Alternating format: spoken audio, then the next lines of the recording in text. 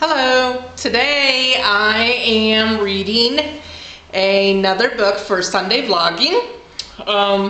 As you know, I like to read books to my grandkids and any other kids that want to listen to the book. So this month I have been talking about Halloween, and so this week I am talking about Halloween books. And I want to start with one of my favorites, which is this one, The Great Pumpkin, Charlie Brown. And yes, it was made into a movie, and this book was actually written in 1967. So it is one of my favorites because Snoopy is one of my favorites. So let's get started, shall we? What's cute about this is it's actually dedicated to, who else would you think?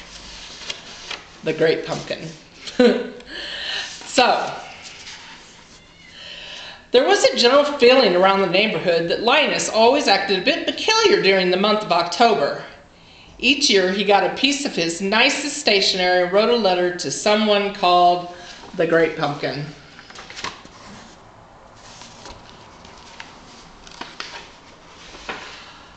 It really annoyed Lucy, his sister, because she thought it made her look bad. Snoopy thought it was the funniest thing he had ever heard. The only person who thought Linus just might be right about the Great Pumpkin was Sally. She listened very carefully as Linus explained the whole story to her. Each year on Halloween night, the Great Pumpkin rises out of the pumpkin patch that he thinks is the most sincere and flies through the air with his pack of toys for all the good little children in the world.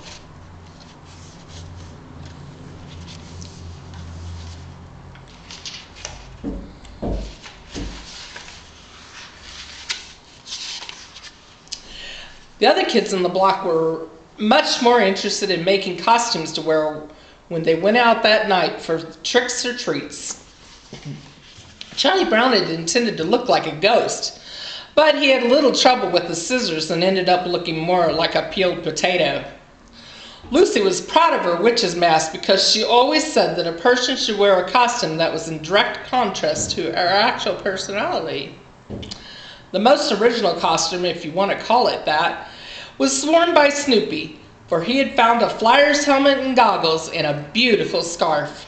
He looked exactly like a World War I flying ace.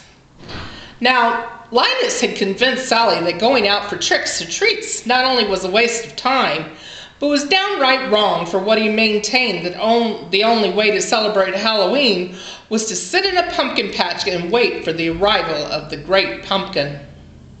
He told Sally that a person had to be very sincere in his waiting and never say if the Great Pumpkin comes, but always when the Great Pumpkin comes. One little slip like that, he declared Linus, can cause the Great Pumpkin to pass you by. They looked around the field where they crouched, and Linus declared, the Great Pumpkin has just got to pick this patch because it is very sincere. In fact, there's nothing but sincerity here as far as the eye can see.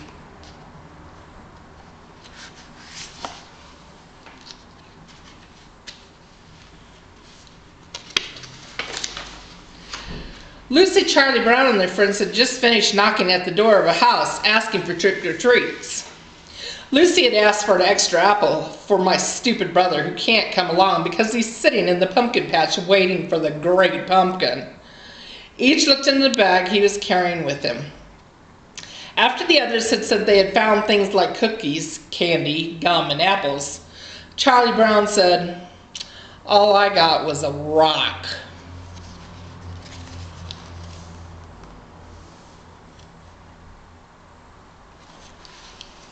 Or Charlie Brown.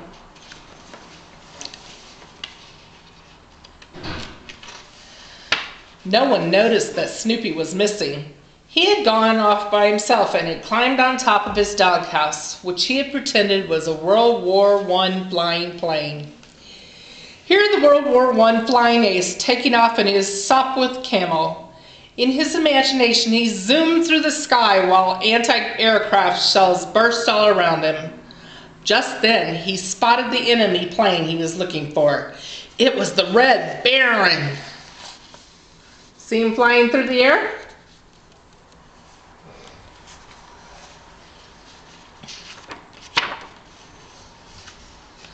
Before Snoopy could turn his plane to the attack, the Red Baron swooped down upon him and riddled his plane with bullets. Smoke poured from behind, and Snoopy fought desperately to control his plane. With amazing skill, he guided his badly damaged Sopwith Camel to a crash landing and leaped out before the enemy could find him.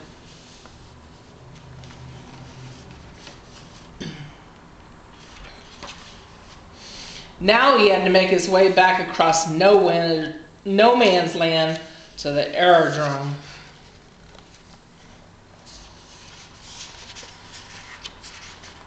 There he goes.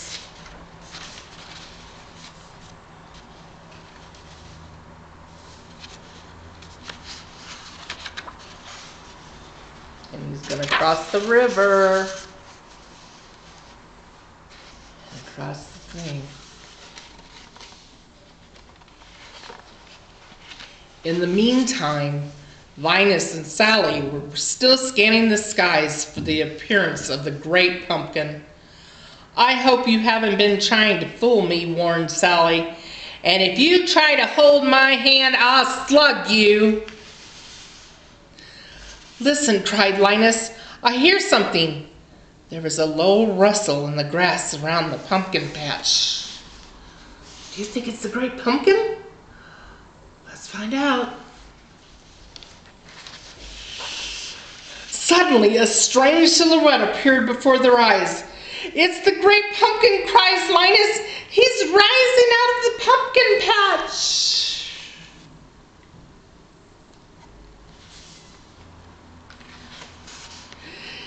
He toppled over backwards in a faint.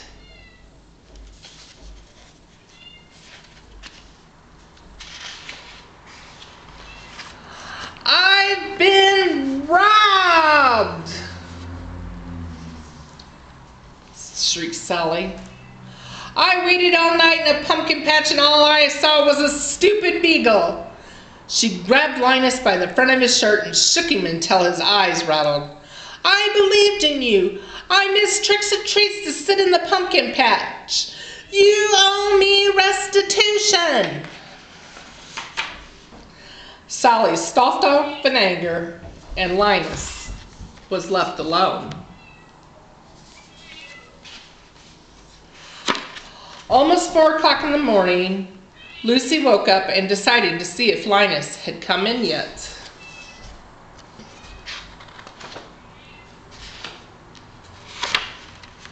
His bed was empty. Where do you think he might be? She put her coat on and went out to the pumpkin patch. There was Linus, curled up on the ground with his blanket. He was so cold, he was shaking all over.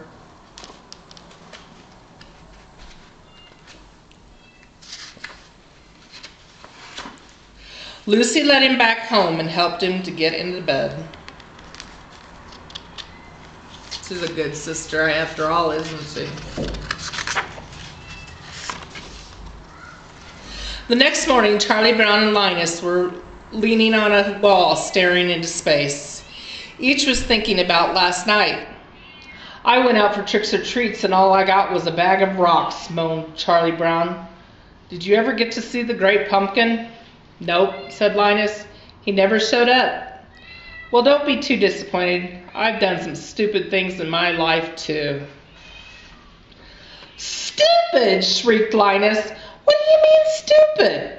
Just wait until next year. I'll find a pumpkin patch and I'll sit in the pumpkin patch, and it'll be so sincere pumpkin patch that the great pumpkin will come. Just you wait and see. I'll sit in the pumpkin patch and I'll see the great pumpkin. Just wait until next year." Charlie Brown sighed. The end. So did you like that story of the Great Pumpkin? It's the Great Pumpkin, Charlie Brown? Like I said, it's one of my favorites, and I hope it'll become your favorite too. Hope you enjoyed the story. Until next time, this is Nayla Moon, and Grandma to some of us, some of you. Talk to you soon. Bye-bye.